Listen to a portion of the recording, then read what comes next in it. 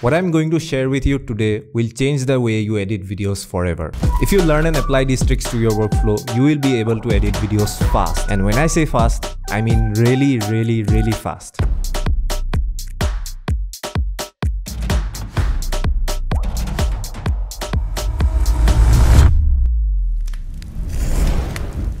Okay, maybe not that fast. So guys, my PC just burned down because of how fast I edited. In all seriousness, this is a part 2 of the editing hacks series. So if you haven't checked out the first one, click here. In today's video, I'm going to share many more tips and tricks that I left out in the first part. Using these tricks, you can edit videos even faster. And stick around till the end because I'm going to share a special tip that will help you to edit 10 times faster. Tip 1 is to organize your clips. I know this sounds like a very cliche and generic tip, but there's a reason why everyone mentions this. To simply put it, the more time you spend organizing the clips, the lesser time you spend while editing the clips. For my YouTube videos, I create this bin structure. Firstly, I create a bin for the clips. Secondly, I create a bin for the sound effects. Thirdly, I create a bin for the music, and then for the VFX. Within the clips folder, I create subfolders named A-roll, B-roll, screen record, and following according to your requirements. Tip number 2 is to create parallel timelines. And no, I'm not talking about time travel here. I'm talking about a simple trick in Premiere Pro. I usually create a sequence for cutting down the clips and I create another sequence for the final edit. Basically, what you have to do is drag the second sequence on top of the first sequence, and there you go. You have a parallel timeline. Now you can drag all the clips that you need directly onto the timeline.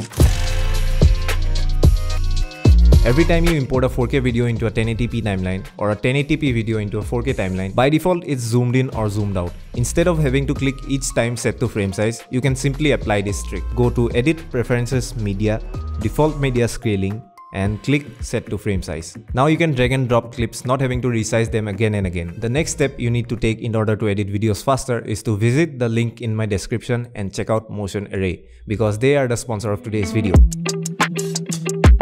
If you are a viewer of this channel, then you have probably heard about Motion Array in my previous videos. Basically, Motion Array is a marketplace where you get tons of video assets like stock footage, photos, music, and sound effects. Let me show you how you can speed up the editing process using Motion Array. Say for example, you need to create a text animation. Normally, you would have to create a text layer and a background layer and design each element separately and then keyframe each element separately. Here's how you can do it instead. Choose a motion graphics template from Motion Array, download it and use it, and that's it. The best part is all the templates and presets in Motion Array are high quality and premium. And not only Premiere Pro, but it also has assets for DaVinci Resolve, Final Cut Pro, Photoshop, etc. So it's like the perfect tool for creators like me. And for my lovely viewers, they were kind enough to offer a $50 off on the annual subscription. So what are you waiting for? Click the link in the description.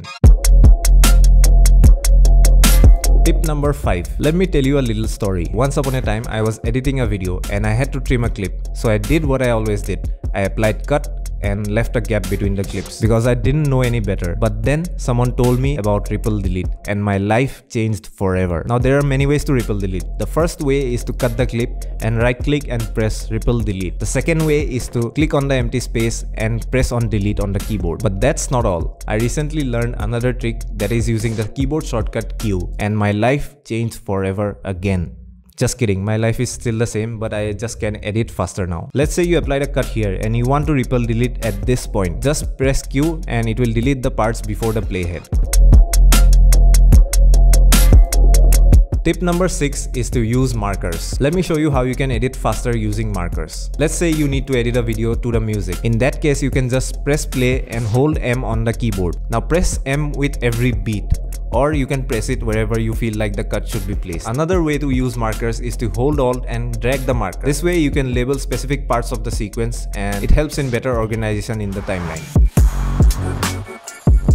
Tip number 7 is to use shuttle left and shuttle right. Basically, J stands for shuttle left and L stands for shuttle right. Let's say you're editing a long YouTube talking head video like this one for example, and you don't have the time to go through all the 30 minutes of clip. So in that case, you can just press L once and it will double the playback speed. If you press it again, it will double the playback speed again. And J does the exact same thing in reverse. Trust me guys, it makes editing A-rolls 2 times faster, or 3 times faster, or 4 times faster depending on your brain capacity.